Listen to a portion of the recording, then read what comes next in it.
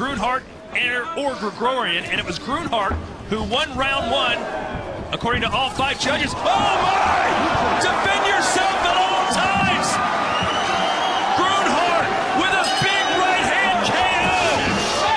Find the ring! We've got to find the ring! People are attacking Murthel Groenhart! It's insanity!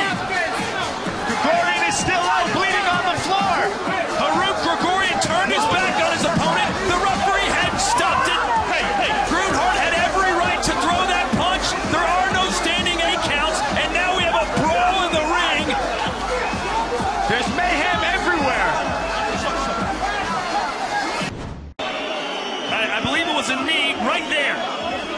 Now Grigorean just turns his head. Look at the referee, says, no, you got to keep fighting. A right hand knocked him out. Folks can boo all they want, Joe. That is a legal blow. That's a fair shot. I don't know why Grigorean stopped. I don't know if he was hurt, but at that point he should have taken a knee and not turned his back. So a free shot delivered by Groenhart. Then he goes to the ring to celebrate.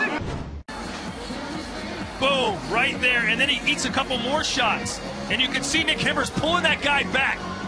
So even Nick Hemmers, who's the trainer for Harut Grigorean, realized you do not go after a fighter like that.